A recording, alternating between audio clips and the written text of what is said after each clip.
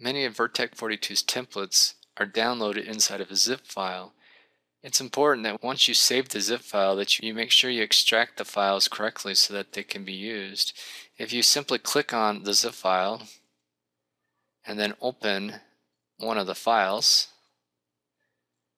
you'll notice that while the template is opened, it's opened as read-only. As you can see here, this means that the file and any changes that you make, you won't be able to save unless you save them under another name using the save as command.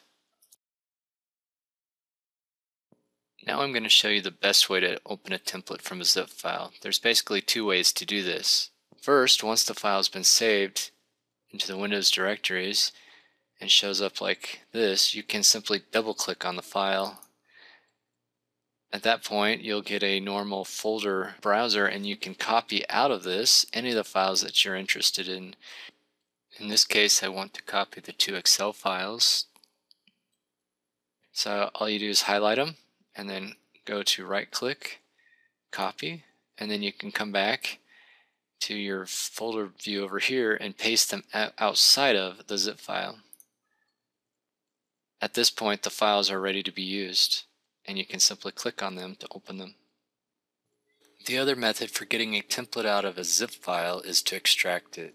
You can do this by right-clicking on the file, coming to Extract All, and selecting it.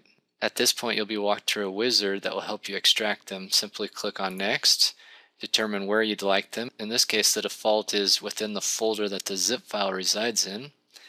You can change that if you want, and then simply click Next, and all the files will be extracted. At this point, simply click Finish.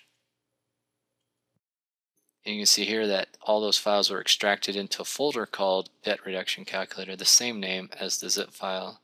If I click on that, you'll see all four of those files present.